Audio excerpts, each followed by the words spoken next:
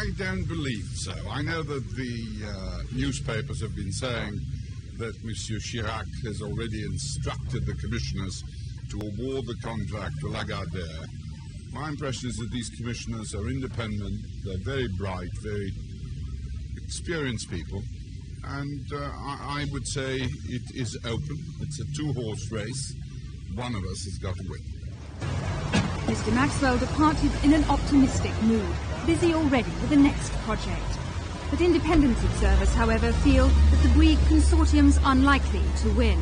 I'd say the Bouygues team was not as good as the Hachette team. Mr. Maxwell read from a prepared text in halting French. Mr. Bouygues was very pedestrian. The only man that had some charisma was Bernard Tapie, the industrialist.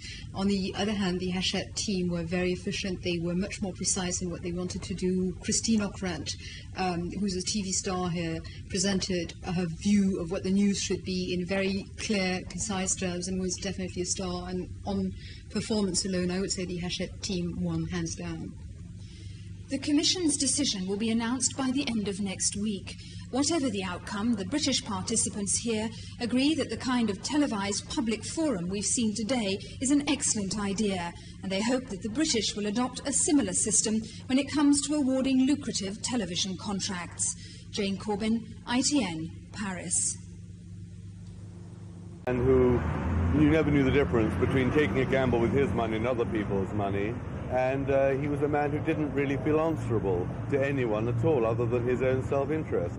In New York tonight, millionaire socialite Taki Theodoracopulos claimed Maxwell was also a heavy gambler in casinos, losing up to £250,000 a night.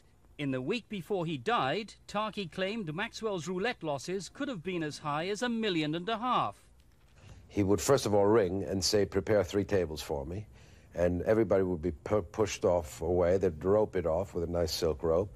And then he'd go in there and play 3 roulette tables at a time, sometimes 2, sometimes 3. And, of course, it's suicide. Mirror columnist Anne Robinson said the monster side of Maxwell was only just emerging. If he had used staff pension funds to bail himself out, it was unforgivable. She described Maxwell as the master of the legal loophole. I mean, he robbed people of their judgment because they were instantly frightened of him.